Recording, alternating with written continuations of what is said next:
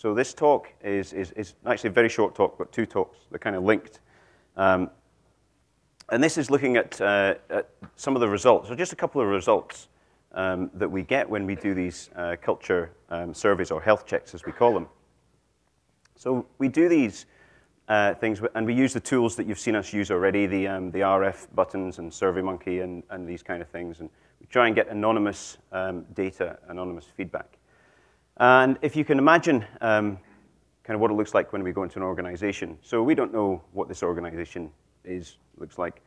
We know it's going to involve people, obviously, so therefore behavior. They don't know us either, usually. And we speak to everybody from the kind of guys at the top, if you like, directors and everything, right the way down to the people that actually do the important stuff, yeah, the work. And we get everybody in the room, if you like. If I paint the picture of what this survey looks like, and this is only part of the health check, but this is the part I want to talk about just now because we get some really interesting results.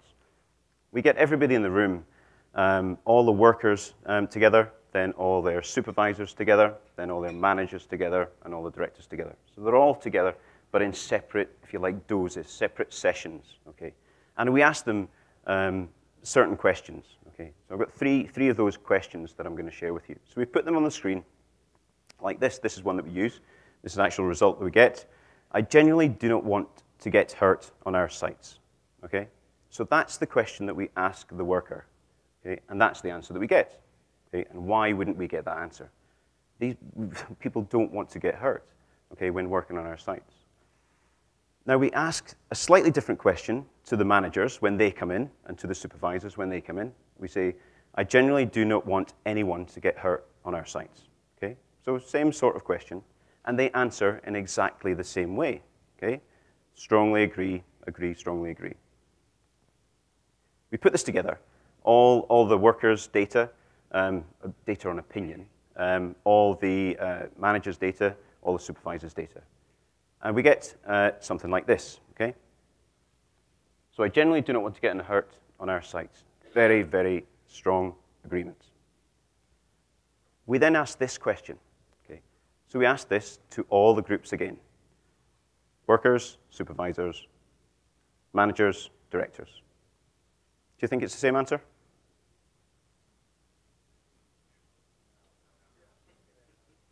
It is? Yep.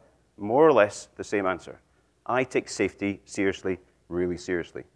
So now we have a consensus from all the groups. I genuinely do not want to get hurt on our sites, or anyone to get hurt on our sites. And I take safety seriously, really seriously.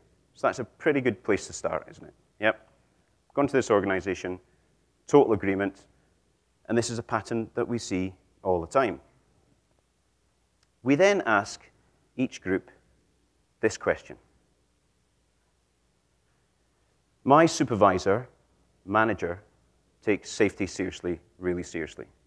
So when we have the people in the room, we say to them, okay, think about your manager, the person you report to, the person that gives you your direction every day.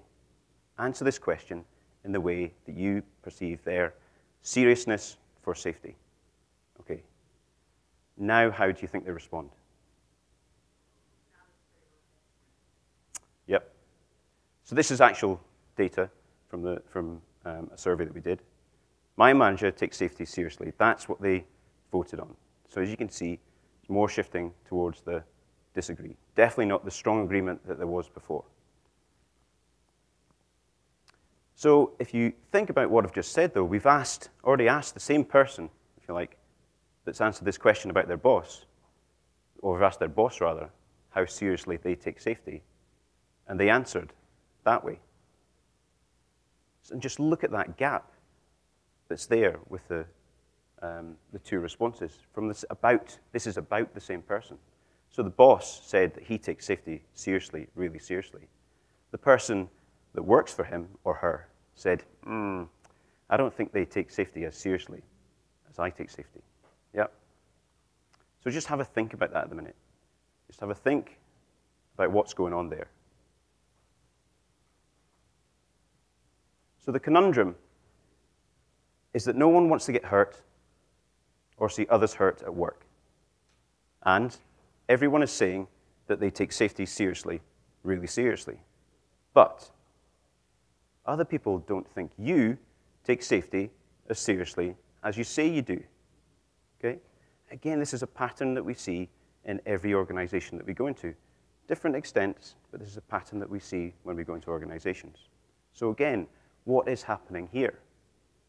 Is it that my definition of how serious I take safety is different from someone else's? It kind of could be. I mean, taking safety seriously is a label. Yeah, as we've discussed in behavioral science, labels aren't very good at pinpointing behaviors. So that's maybe got something to do about it. But if we think about this from a behavioral point of view, and think about what people judge us upon, okay? People judge us upon what we do rather than what we say.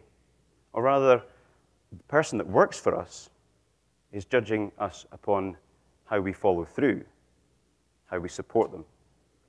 Yeah? And if their belief, what they see, doesn't match what we believe our actions are, then you get this gap, this big gap in the difference between how seriously I believe I take safety compared to that person that works for me. Yep. This say-do gap doesn't match. So if we have this gap between worker and manager, now we've asked this question to every group about the manager. So that manager's manager has answered in exactly the same way about that manager's manager. So it's going all the way up the chain. Join all those gaps together and think about how big the gap is between the guy that does the work and corporate. Yeah? Corporate says they take safety seriously, really seriously, and yet the guy at the bottom says, well, my manager doesn't, his manager thinks his manager doesn't. The gap is massive. So how big are we making this gap? Yeah? What are the kind of things that we are saying and doing that makes and sustains and keeps this gap the size that it is? You hear a lot of companies state this blanket rule, okay? I'm sure some of the companies in here do this as well. They introduce this into the offices. They introduce it maybe because somebody fell down the stairs once upon a time, but I have seen it where people have never fallen down the stairs. So they're introducing it because they're saying they take safety seriously, really seriously. Yeah? That's why they're introducing this blanket policy about holding the handrail. They say you must follow these golden rules, you must follow them or you'll be disciplined. Yeah? Because that's how seriously I take safety as a corporation.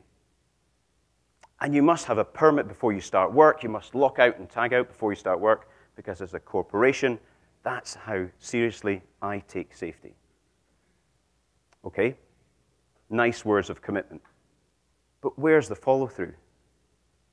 So when we do these surveys, they tell us that, well, they don't give us the right information to do the job. There's not enough time to do the job, or perceived time to do the job. And I don't have the right tools to do the job.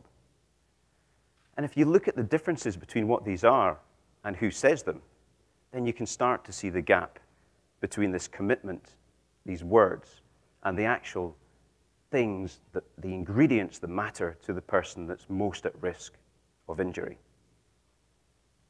So the message in this short talk is, how do you think others see you from your day-to-day behaviors, from these words of commitment that you say? Yeah, I take safety seriously, really seriously, but you don't give me the right tools to do the job. Do you think it's possible that that could be the result, perhaps, in your organization as well? Is there a gap in your organization, and how big is that gap between the words of commitment and the actual follow-through? What does the virtual kind of organization, the one that you think you're going to get, look like, and the actual reality of what's happening out in the workplace look like? You're judged upon what you do. We've already heard that today. You're judged upon what you do rather than what you say. That's where people are taking your seriousness for safety from. Step one is to ask the question. Step one to creating the conditions for success is to ask this question and work out how big the gap is. But are you brave enough? Well, you need to be brave enough to ask that question. Thank you.